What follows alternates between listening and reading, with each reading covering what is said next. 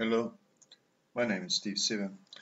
I'm the author of this book, Alchemy Unveiled, Self-Initiation into the Ancient Mystery Tradition. Chapter 1, Introduction to Spiritual Alchemy. This book is based on the premise that people have an instinct for personal development, and that this is a central pivot around which all our other instincts revolve. It can be seen as the motivating factor in higher human endeavors, and it informs and colors the world's religious and philosophical traditions.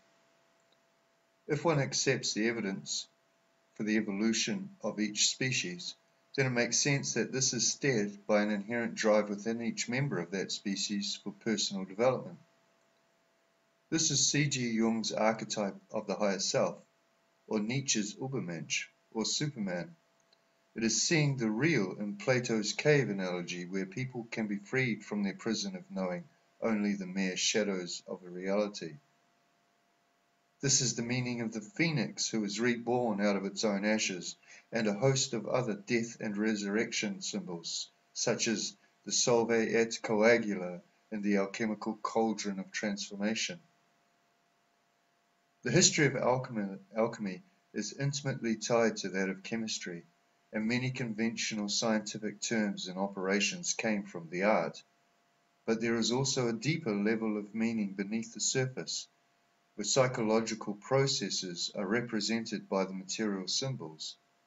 The action of turning base metal into gold can be read as an analogy, a roadmap for self-awareness and self-realization. This has been variously called enlightenment, wholeness, salvation, etc. It is this focus that is emphasized with the qualification spiritual alchemy. Alchemy evolved in secret, and there was never a uniform exposition from the various schools that had a hand in its development. Much of this confusion was a deliberate strategy on behalf of the adepts to keep the mystery element intact. The present work is a modern rendering of some of the classic symbols and procedures into a unique working model for use by the contemporary magical practitioner. No apology is given if the system appears pared down or incomplete when compared to the highly elaborate schema formerly presented. The important thing to bear in mind is that it works. Our inner odyssey is called, for good reason, the hero's journey. Here we find our authentic soul, below the layers of cultural conditioning. The monsters and sirens we meet along the way are attempts from our ego to stifle our growth with fear or complacency. That this system explains the psychological elements of the transformation experience does not mean that this entire project is reduced to a merely biological or neurological level, nor that there is no room for the individual soul. The word psychology comes from the Greek psyche, which means not only mind, but also life energy or soul. It is with the same depth that the word is used here. It is a typical Western dualism to separate spirit and matter, or mind and body, but this is a mistake. The soul is the meeting place of the universal spirit with the material plane. The physical aspects of human beings stand together with the deeper spiritual features of our nature, and they are treated here as being interconnected. The spiritual dimension is not brought down to the level of reductionist clinical science. The boundaries of psychology have been elevated to include many of the most profound transpersonal experiences. A vital concept here is that the individual spirit is motivated by the same drive for evolution that courses throughout the material plane. This can be seen as establishing a material basis within which the non-material element can be nourished and therefore flourish. A question mark is left over many of the mystic dynamics of the process, and it is left up to the individual seeker to find their own answer. Introductory meditation. Throughout this book there will be several meditations and exercises that will form into a series. It is important to set apart a specific time each day in a particular place to perform your meditations as a ritual. Most people find it helpful to make their own sacred space, either a particular room or area in your house, outdoors in a private section of your garden, or if possible, somewhere near to you in nature, by a river or in the wild that you can visit each day. Whichever option you take, it will help to personalize your sacred space with your own form of altar. You can include statues and other forms of art that are dear to you. Have candles whose flames can help you not only to relax, but also to concentrate and enter into your own private alternative dimension. These things can evolve as you practice, experiment, and become more experienced. Meditation plays an important role in the transformation process. The reason for this is that the effect of socialization cannot be overemphasized. It has been demonstrated in neurology that our early influences actually form the material structure of our brains. Furthermore, we also know that when we respond to any given situation, that our subconscious has already chosen the answer before we consciously make our decision. This can be seen as literally a spell or even a curse over us by our parents, teachers, and society at large. Whatever normal and often unhealthy attitudes and behavior that we have been exposed to in our formative years will be installed like software in us. Unlike a normal computer, however, the downloads will actually change the makeup of our hard drive so that we are building on the programming. It is a good exercise to take note of how often we repeat opinions or even simple phrases verbatim from influential people in our life. We are being controlled by subconscious programming, and as alchemists, we need to transform this and regain the reins of our thinking so that we are making autonomous life choices and not following the dictates of what has been laid into us from outside. This introductory meditation is very simple and designed to help reprogram our mind with what will be, for most of us, the innovative concept that we are now in control of our own thinking and subsequent doing. As mentioned, implied in this book is the idea that we have an inherent drive towards self-realization. This instinct is the archetype of the higher self, a concept which can be read here as a synonym for our soul. By its nature, the higher self is outside our conscious apprehension because it is unconscious. The archetypes lie below the social programming in our personal subconscious. They inhabit the area that Jung called the collective unconscious. This latter term simply means that we have a bedrock of drives and propensities that is common to all humans. Given this, the archetypes are also, more literally, beyond us in that they are an inherited aspect of our mind, which is older than us.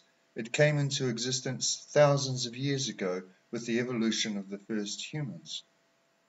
Now I will read the meditation at this point, but this is not in real time. This is to teach you the meditation and the visualization, and you can take this away with you and practice it in your own space, in your own time. In your sacred space, sit quietly with whatever aids you need to deeply relax. If there is a river flowing, this will be a great help. If not, then you can have suitable music in the background. Be aware of your thoughts, but do not hold on to them. Allow them to float away with the sound. Many people find it useful to concentrate on their breath as a means to still their mind. One can also look into a crystal ball, the flame of a candle, or concentrate on a small detail of some artwork. Perhaps creative play will help, slowly drawing in sand or simply pouring water from a jug into a bowl. In Japan, people perform a ritual of making a cup of tea. The possibilities are endless. As you become fully relaxed, slowly close your eyes and picture yourself walking through a forest. As you follow the path, you see a clearing opening up ahead. When you walk into the glade, you notice an old person, a man or woman is your choice, sitting on a fallen log. You intuitively know that they are waiting for you. This is your higher self. Do not be hasty to talk to the person. If you are like most of us, you would have spent your life ignoring them, and it will, therefore, take some time to develop a relationship. In the first instance, merely acknowledge the person and let them feel from your heart that you know that they are there, and you want to connect with you. They may turn to face you, they may even say hello. If your higher self does not acknowledge you, then do not be put off. This is the most likely situation, and it is simply because you have remained for so long aloof. Take careful note of what your higher self looks like. Spend as long as required. Once you feel that your first encounter is sufficient to let your higher self know that you are available for their guidance, then you can slowly bring yourself back to your actual environment. By going through this, you have taken the first step of bringing the transpersonal power of this archetype into your life. We need to be careful here, however. As much as the archetype has a power that is bigger than us by the fact that it is part of our inherited mind, so too does our incubating programming, because it is also being put into us from outside and by people whom we regarded as authority figures in our life.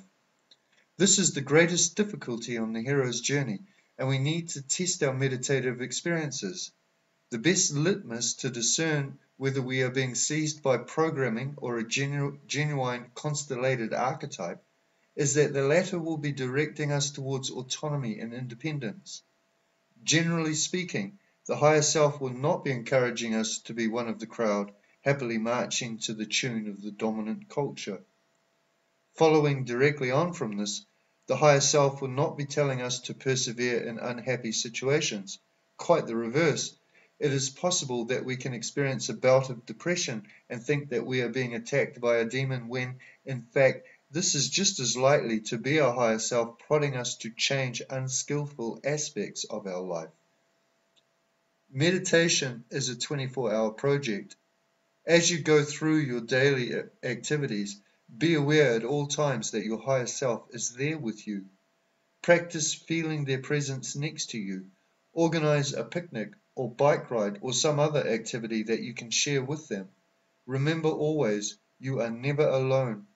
Make an effort to talk to them, and most importantly, listen carefully for anything that they may say to you.